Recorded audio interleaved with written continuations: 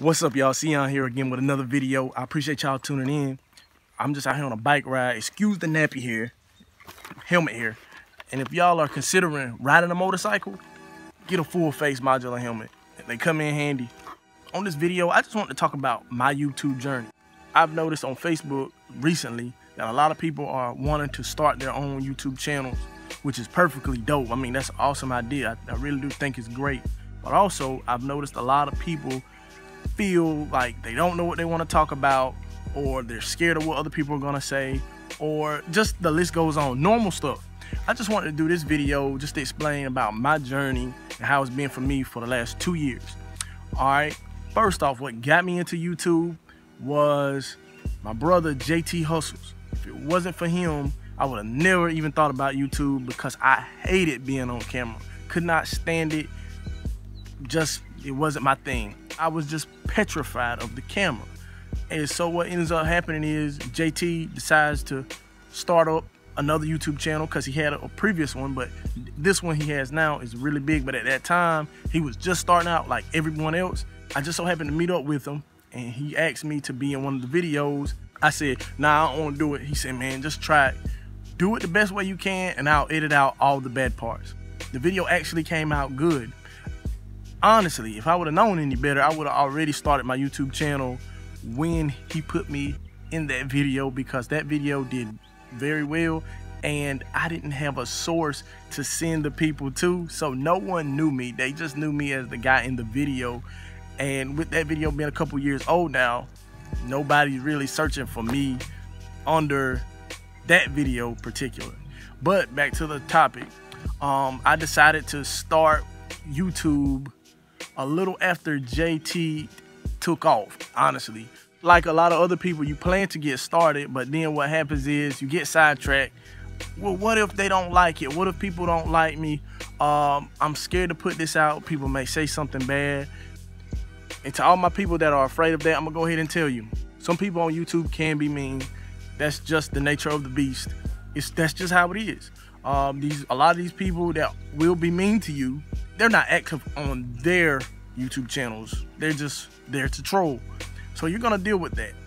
What I went through also was, when I got started, I tended to overthink a lot.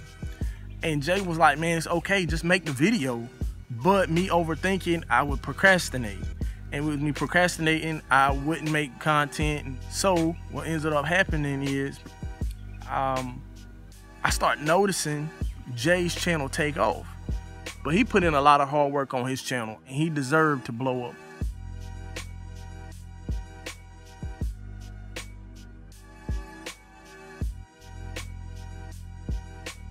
I just want to give you all a few tips on what to look for when you get started in YouTube. One thing I just want to come off the rip, I have no particular order, but one thing I do want to say is, number one, when you tell your family and friends about you doing a YouTube channel, everyone is going to be so happy for you, and it's going to feel great. But now this is what really is going to happen. Those same people that will support you, or say they're going to support you, you probably won't hear from them. You probably won't get a lot of support. Like, yeah, on the first few videos, but as you start uploading consistently, a lot of people are just going to fall by the waistline. I've told other people too, most of your supporters are going to be people you've never met before. They'll support you better than your family will. And I've noticed that firsthand. Also too, you're going to deal with trolls. Like, I've been trolled. I know Jada shares stories with me of him being trolled, and that just comes with it. But the best way to deal with trolls on YouTube is to delete it. Just delete it. Don't even read it. If you go into your comments and notice that someone is referring to you in a negative manner, don't even read the whole message, because it's just gonna make you angry. The best thing for you to do is just stop and just delete it, where no one can see it. Like, to be honest with you, that's the best thing, because I had to learn that from Jay. Honestly, if it wasn't for JT, I would have been quit YouTube. But to be even deeper, I would have never even started. But Jay gave me some little highlights along the way, things to kind of do and not to do. And one of the things he told me not to do is Don't get it twisted. These people are people that you'll never meet, and they just want to troll you. Don't let them get under your skin. Try to develop thick skin. And you do that over time. Some stuff may get under your skin, but the best thing for you to do is just delete it. I've had instances, people call me out my name. They're going to call you whatever. Just stay true to you. Put out your content, whatever it is. Also, another thing too, the niche you choose.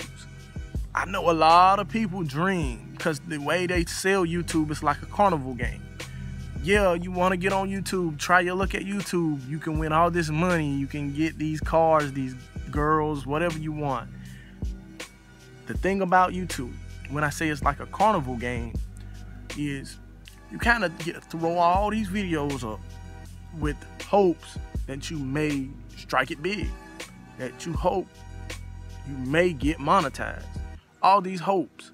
But for some people, it doesn't happen, or it doesn't happen fast. The reason why it may not happen is because after you post a certain amount of videos that you think were gonna be great videos and they weren't, you might get discouraged and you might want to quit. It happens to a lot of people. Some people stay in the YouTube game for a long time and they get burnt out trying to make a hit video all the time. It could get frustrating. And for some people, you do all these videos and they just don't get the responses you want, and now you're disappointed. Why aren't people watching my videos? And then you may quit. There's so many factors that can cause people to quit YouTube. And then there's people out there that also actually stay the course and make it as big as they want to be and get monetized and get paid from YouTube. That's perfectly fine. But you have to go in with a plan, but also you just gotta have it. Now the it is what it is. Like if you don't have it, I'm pretty sure I don't have it. But if you have that it about you, those are the people that's like Mr. Beast or PewDiePie, and the list goes on, who could get millions of views from doing what they do. They have the it. Now I know people, like I'm going back to get back on topic about niching.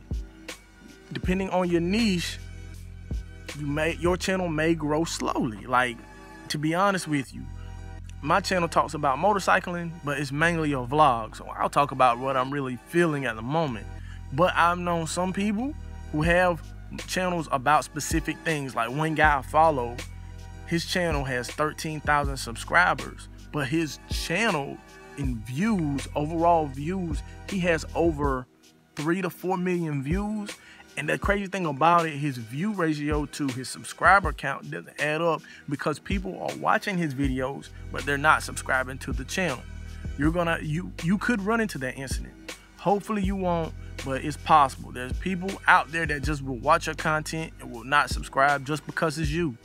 And that's another thing. They might not like the way you look. They might not like the way you talk, but still just put out the content, because the people that's for you, they're gonna rock with you anyway. And it takes time to build up your audience. And for different people, different audiences, you will be surprised at the type of people that will follow you. But with different audiences, for the niche you're in, there may not be an audience or a big audience for it. But for the people that are there, treat all of them like family, upload content for them. Also, another thing about YouTube is the loyalty on YouTube. You can't take a lot of this stuff too hard. YouTube is this big sea of just videos and people that you've never met. Now, the strange thing about it is, just because someone may say great video this time or cheer you on, don't mean they will be there all the time. And you just got to remember it. Sometimes people just aren't loyal, which is perfectly fine. I've had channels to where I've subscribed to in the past, they had dope content and then they changed. Or they might have said something I didn't like or whatever, and I just unsubscribe.